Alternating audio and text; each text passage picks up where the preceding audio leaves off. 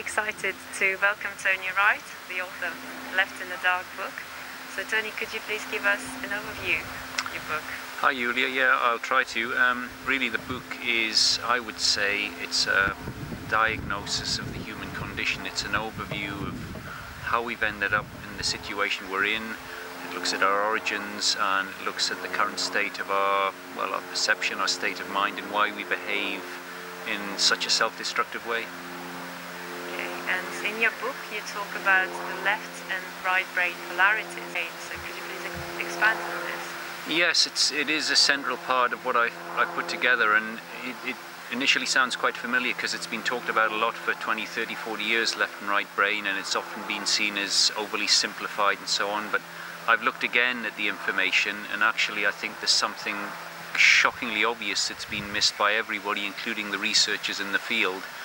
And it sort of goes along the lines of one side of our brain no longer develops its full function. It's quite limited in its perceptual abilities, and its behavior is quite abhorrent. It's very frightened, it's very deluded, and paradoxically it's in control. So what I'm suggesting is we've ended up in a situation where we have very eminent researchers who've looked into these apparently different abilities, and they've all entirely forgotten that they actually have a left brain as well, and because it's in charge, it's come up with conclusions that bear no resemblance to the data. So what we've got in effect is a side of our brain that isn't very functional at all. It's in charge and it's writing all the conclusions, interpreting all the data, and we missed something that was really extremely obvious.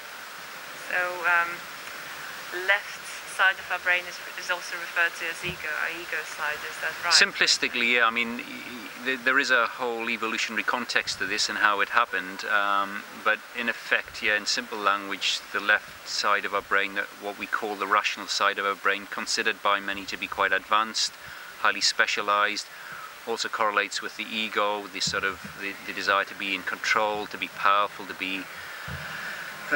be seen to be highly advanced. And yet, of course, this is very circular. It's effectively the left brain assessing itself and giving itself a clean bill of health. Well, if you look around at the effects of the left brain being in charge, which is pretty much universally agreed in the neurological studies, we're in a lot of trouble, you know, and we're even in denial that we're in a lot of trouble. We are clearly capable of causing vast devastation and effectively what is self-harm. Well, I've tried to frame this as a form of mental ill health. When you're very mentally ill, you start hurting yourself. Now, it sounds pretty extreme, and when you look at the data, and I'd invite anybody to go again and look at the data, a lot of it's online. There's many researchers involved in this. People like Michael Gazzaniga, he's been around for a long time. His research, I think, is excellent. His data is excellent. However, when you look at the data, it's effectively warning you to be very, very wary of the conclusions, because he has the same piece of neural equipment and it's his left brain that's making the conclusions. So really reframe the left-right brain theories and ideas, look at them differently, and remember you also have a left brain and it's actually looking at the data.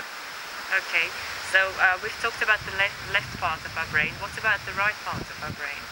Well, again, the data is very good. It looks like all the really cool stuff is somehow linked to the right hemisphere. And I mean, I'm not saying we are our brain. It somehow facilitates who we are. That's as much as I can say on that. But the traits, the behaviors that are associated with the left side, as I say, pretty dysfunctional. The traits that are known to be associated with the right side of the brain are where all the superlatives live, the kind of traits that come out of autistic savant syndrome, where people have phenomenal memory, phenomenal musical ability, artistic ability, and so on and so on. They're all somehow linked to the right side of the brain. Everything we'd like to do better, well, the right side of the brain seems to be able to do it not just a little bit better, phenomenally better. And it's also very closely associated with things like compassion and empathy.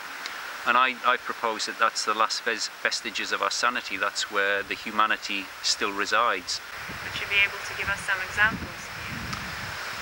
Well, I think the sort of simple ideas where we have sort of theories and ideas to solve problems, and yet there are individuals who can be presented with a problem and they instantaneously know the answer. They can't always explain how they know, but it's like a direct knowing is one way to describe it. So these examples exist in whether it be mathematics or problem solving or just generally what we call insight and intuition. Remember, these are rational labels for mechanisms the left brain doesn't understand.